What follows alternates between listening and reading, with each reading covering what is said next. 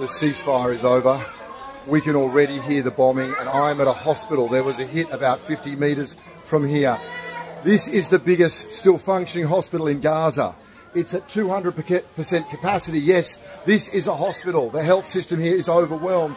This hospital simply cannot take more children with the wounds of war.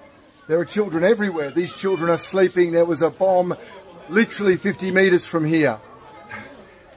I cannot overstate how the capacity has been reduced of hospitals in the last 7 weeks. We cannot see more children with the wounds of war, with the burns, with the shrapnel littering their body, with the broken bones.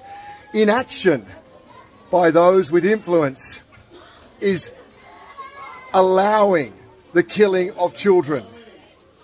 This is a war on children.